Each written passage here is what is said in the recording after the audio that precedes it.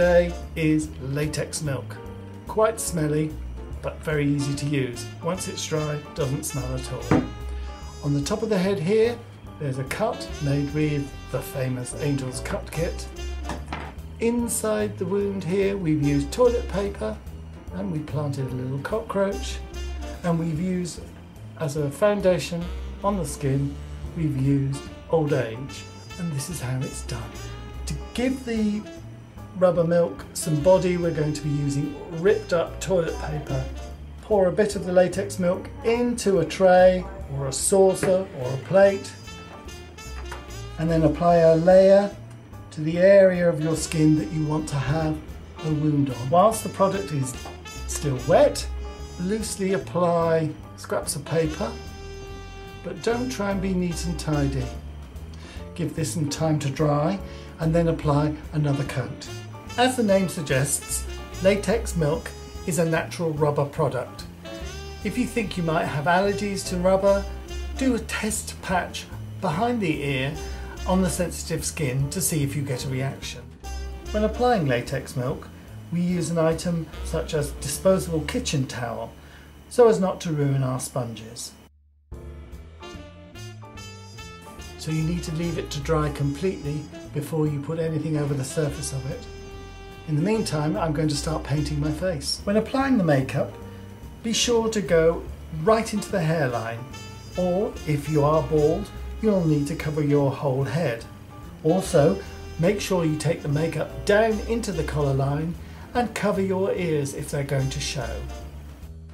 When the latex is completely dry, gently apply the makeup over the surface of the wound with a soft dabbing motion. We've chosen to use an old age pancake rather than white. It washes the colour out of your skin. Whilst we're giving that a chance to finally dry off, I'm going to apply a cut to the top of the head. The cut kit contains the wax, the blood and the tool, and full instructions. When using latex milk or a great deal of blood, apply it in an area where you can wipe up afterwards, say a bathroom or a kitchen. Gently, not poking into the face, poking down into the latex. Open up a pocket and you form little openings that you can work with. Fill that wound. I can feel it running down inside, and because the surface is made of toilet paper, it's absorbing the blood and it will develop over time. Can you ever have too much blood? I've had an accident there. Let's make it look like it's meant to be. Pull the wound away from the face. Slide your roach into your pocket. And don't forget, the roach too deserves to be made up. If you wish, you can add eye accessories supplied with full, simple to follow instructions which you must read and understand before using the product.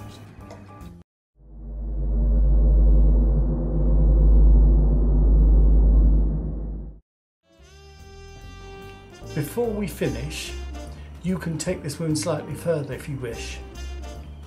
Remove the cockroach, pull the side of the wound away, open a flap of skin up, then you would have to add blood so that will move like the rubbery mess that it is and look like peeling skin. When you've completely finished having a good time, simply pull the wound away. You may get tiny traces of rubber solution on the edge, which will rub away with your finger. This here is waxed based. Simply scrape it away, and then any kind of moisturizer or oil-based cleanser will loosen any residual wax from the wound. The face paint is water soluble, so you simply wash it away with soap and water. Where the blood has dried, that will also wash away with soap and water. You just need to rub a little. Well, we hope you've enjoyed our little demonstration and hope that you'll come back ever so soon.